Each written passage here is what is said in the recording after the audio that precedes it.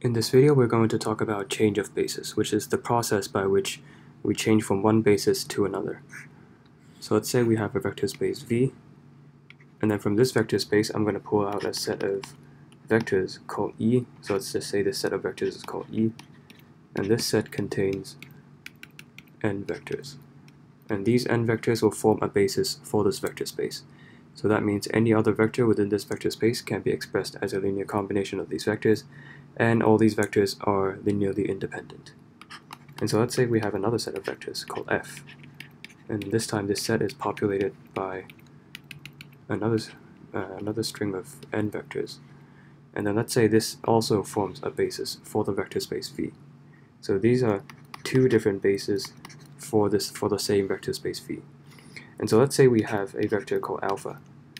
And so because E is a basis for the vector space V, I know I can express alpha as a linear combination of the vectors within E. So I can express alpha in such a way. So this is a linear combination of the vectors within E. So the final term is an En. And then since we know that F also forms a basis for the vector space V, we can express the same vector in a different way. So this time we're also expressing alpha as a linear combination of other vectors, but this time we're using a different set of vectors for the linear combination. So both of these expressions, they result in the same vector alpha. But you can see that this the right-hand side expression is different. Here you're using the vectors within the basis E, and you have these corresponding scalars, and then now you're changing to a different basis, F, and then you have a different set of scalars to construct your linear combination. So now I'm going to define something called the coordinate vector. So I'm going to denote a coordinate vector using this notation. You might have seen the concept of a coordinate vector in my previous videos, so in case you haven't watched it, I'm going to define it again. So coordinate vector, it really is a column matrix. So if for a coordinate vector for the vector alpha with respect to the basis E, this would be equal to a column matrix, which is equal to A1, A2, all the way to AN. So what this contains is that it contains all the scalars you have here, all the scalars that you use to construct your linear combination.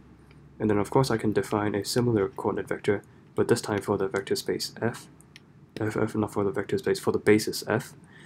And then for this coordinate vector, it's going to be equal to B1, B2, all the way to Bn. So you can see that we can use this column matrix to represent a vector. So this would represent all the scalars you would need to use to construct the linear combination.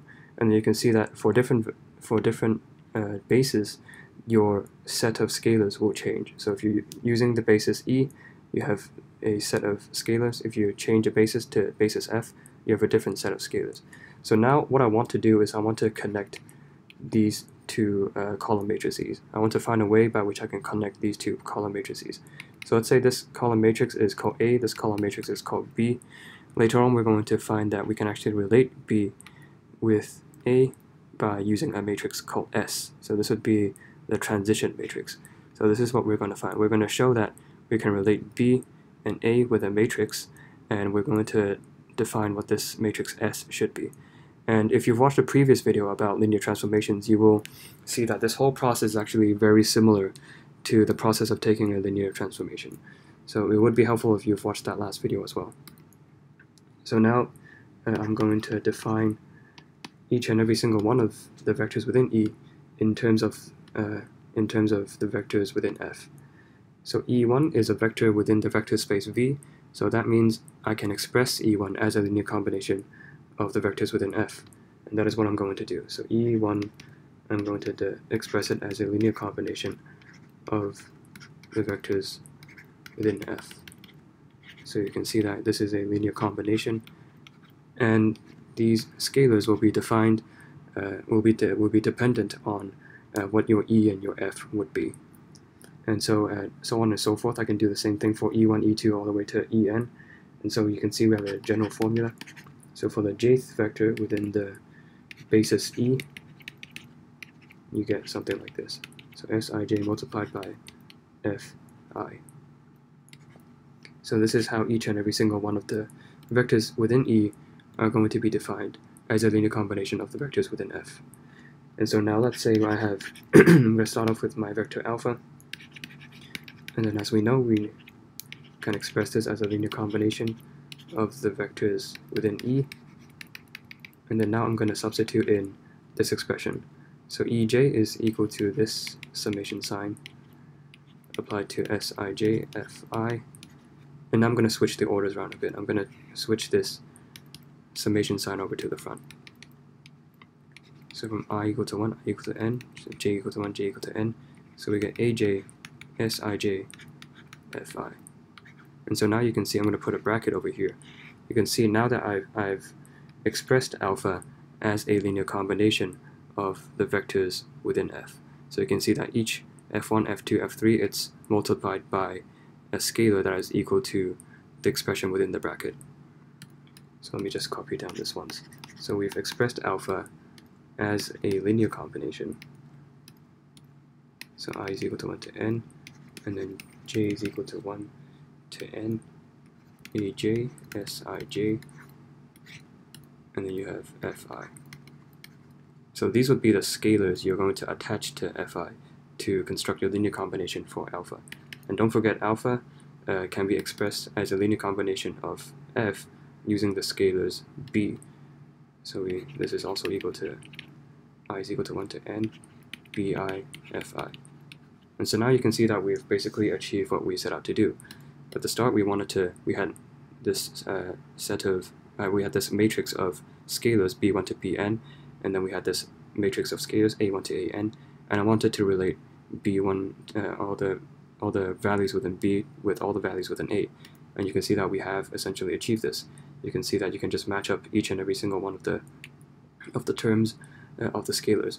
You can see that the term attached to f1 is b1, and then over here you can see that term attached to f1 is equal to the summation of j equal to 1 to n aj s1j. So all I'm doing is substituting I is equal to 1 into this expression. And so on and so forth. You can do the same thing for the rest of the other scalars within B. So B2, B3, all the way to Bn, you'll get something similar. So to conclude, you can see that B1, B2, all the way to Bn, this is equal to these summations. So I'm just going to write this out again. So 1j, and then you get similar expressions all the way down to n. So for the final nth element, this is going to be equal to an, s, n, j. And this expression can actually be expressed as a matrix S multiplied by A. So A, don't forget, is the coordinate vector over here. And incidentally, the left-hand side is equal to B. So this coordinate vector is equal to B. And so you can see that we have essentially obtained our relationship. So B is equal to some matrix S times A. And then you can analyze this term over here, and you can see that S is going to be equal to something like this. So S11, S12, S13, and so on, all the way to S1n. So the first term represents the row, the second term represents the number, the column. So this is row 1, column 1, this is row 1, column 2, this is the term in row 1, column 3, and so on. So this one would be row 2, column 1, row 2, column 2, and so on, all the way to S2n, row 2, column n, and so this just keeps on going. So this is SN1, SN2, all the way to SNN, so row n, column n. So this is what your S is going to be, and then you can see that B and A can be related to each other using this matrix S.